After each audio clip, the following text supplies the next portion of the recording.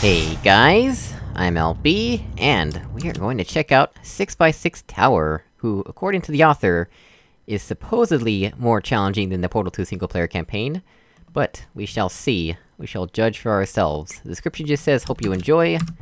Let's get started. Alright. Is this a dropperless cube? Cause that's what it looks like to me. We have a fizzler up there. This looks very much, alarmingly, like a dropperless cube that could be fizzled. Is this another dropperless cube? You know dropperless cubes are bad, right? What do we have going on here? Why is this the thing that I'm doing?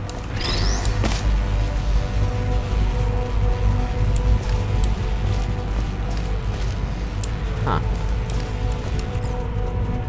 Why is this the thing that I'm doing?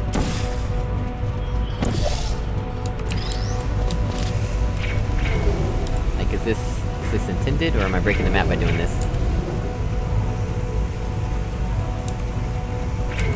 Come on now. Well, this is annoying. Yeah, I don't think I'm gonna be able to get that to work anytime soon. What if I do it from the other one? Is this easier to do? Oh, it's much easier. Not much a fan of that, honestly, though.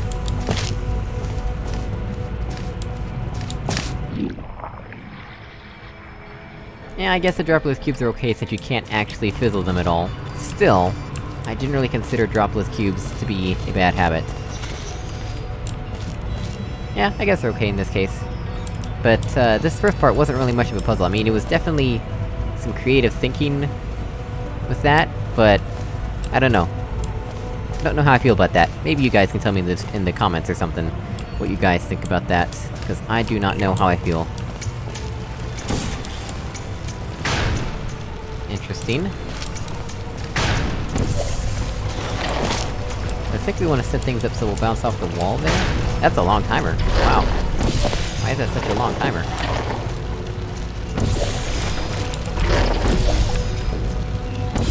I mean, I'm not complaining about it being a long timer, it's just... why is it such a long timer?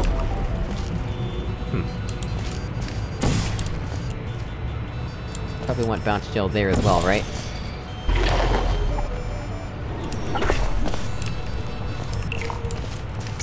And then I can get out of there easily enough?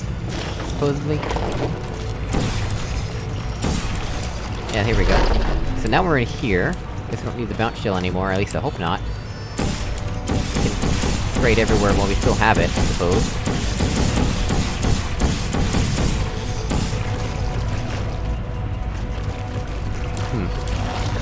Where does this take us? Oh, quite a ways.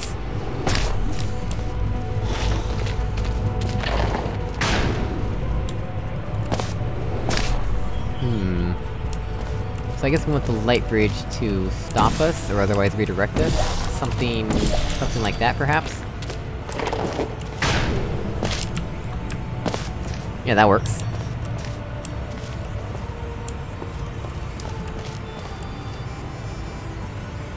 But, now what? I thought I saw a cube dropper somewhere, I don't remember where though. Okay, to hit that now?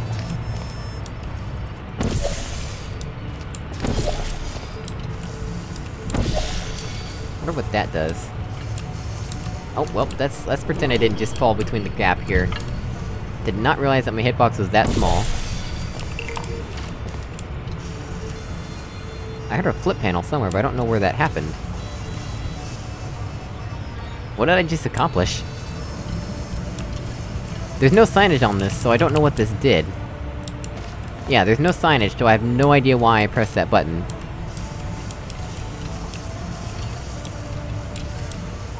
Layering.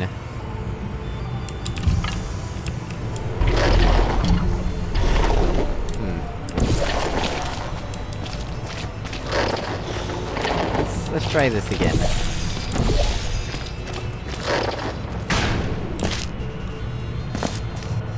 Did anything up here change? Oh, this is what changed, okay.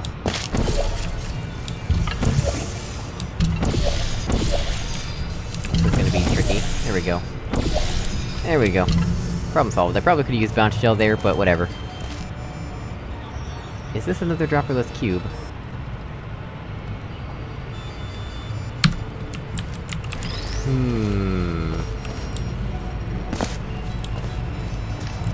What were all these other buttons for? Like, what does that do, and... what does half of this stuff do?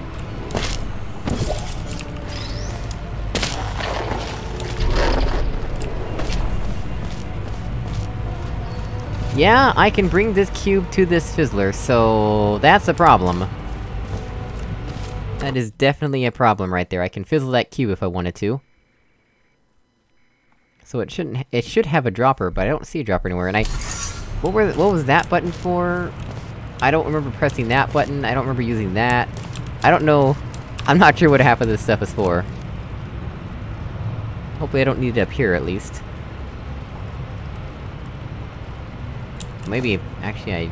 maybe might? What's the signage on this? This button doesn't have any signage. I don't even know why I would want to press this button, because it doesn't have any signage on it.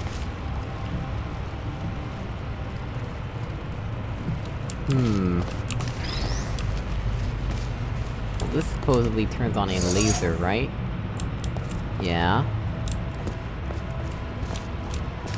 It's up there. I'm guessing the exit or something? Okay, let's go... I don't know, let's take this cube and see if we can get a laser cube. Another cube, I mean, or something. What does this do?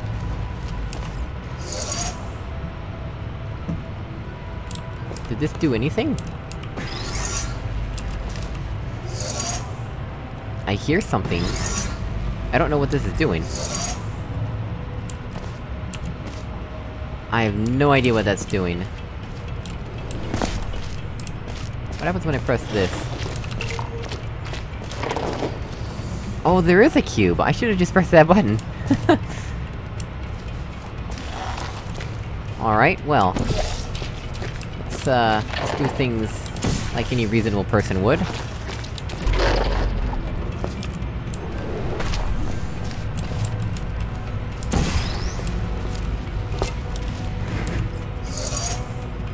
What does that do?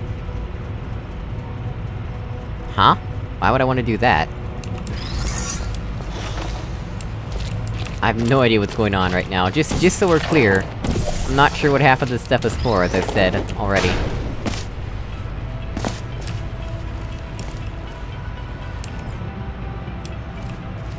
Oh, hey, look at that. Well, that trivializes stuff, doesn't it, now? So that's what that did. Well, that's not where I wanted that to be, but whatever. That's fine. It's fine. This is fine. There we go. Problem solved. So far... I would not consider this to be more challenging than the single-player campaign. It just got more test elements than the single-player campaign. There's a bit of a difference there. So that reverses the funnel. When does that come into play? Oh, with that? I see.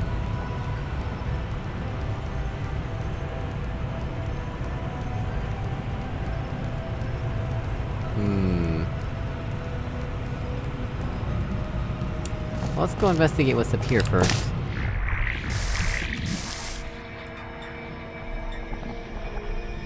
Huh.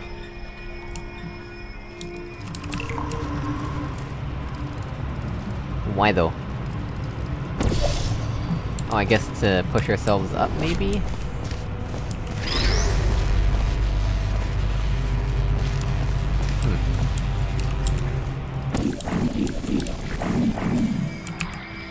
It's not quite how I wanted things to work out. Let's try this a different way. There we go. There we go. No idea how much I'm breaking this, but it feels like I'm breaking it a lot.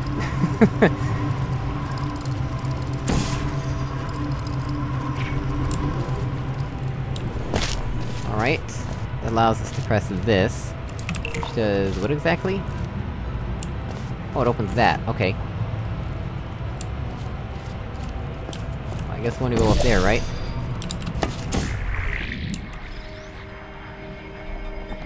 Do we need to bring the regular cube with us at all?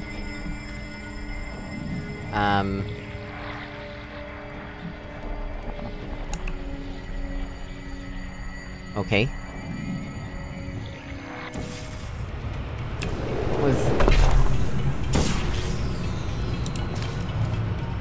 Well, I think that cube just got fizzled. Oh well. Yep, I think that cube just got fizzled, so... there's no going back. No going back at this point. That cube got fizzled too. Oh well. Hope I didn't need those. What in the world? What is even happening right now?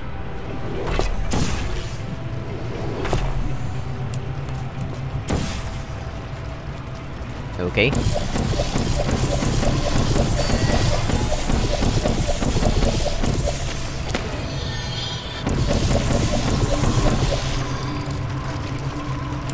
So I think my goal is just to press those buttons, right?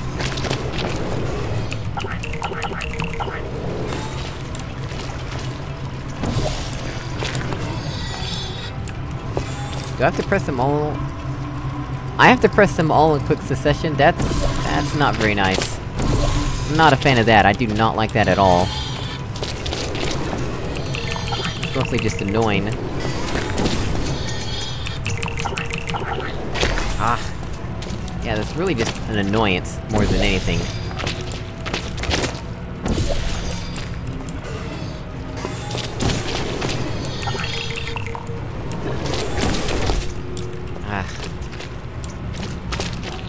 Yeah, there's no way around it but to do it the annoying way.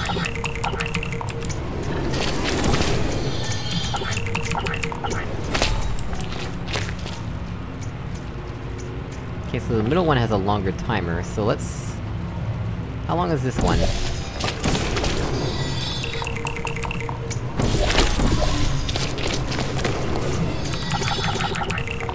Ah! I really hate this. I hate this so much that I'm not even gonna do it, cause this is just obnoxious. Do not do that in your map, ever. Alright. Cause there's nothing puzzly about that, that's not a logical puzzle, that's just dexterity, that's just ninja moves and can you do it fast enough. I do not like that at all. Alright, what does this do? Why is this a thing?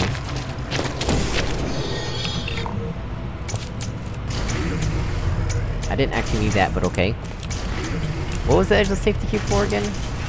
Oh, for the split panel, okay. I see.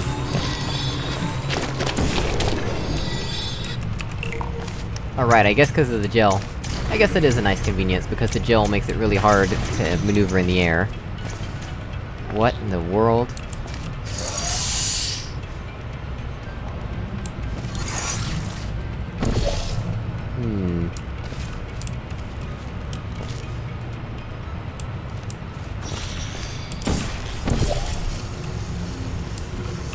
Why though?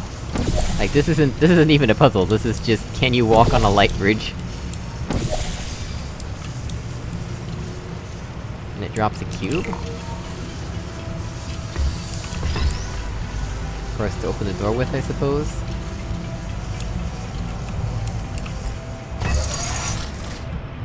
I said, get on the button, please.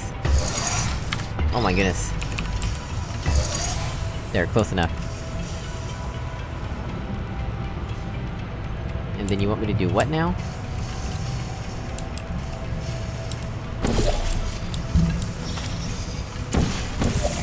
That's it?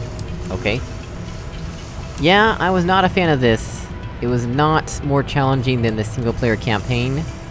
It just had a lot more test elements and a lot more frustration. So what I would recommend is that you should check out Demon Arisen's YouTube series on how to make great test chambers, and also look at Rectorox's guide. I'll put links in the description.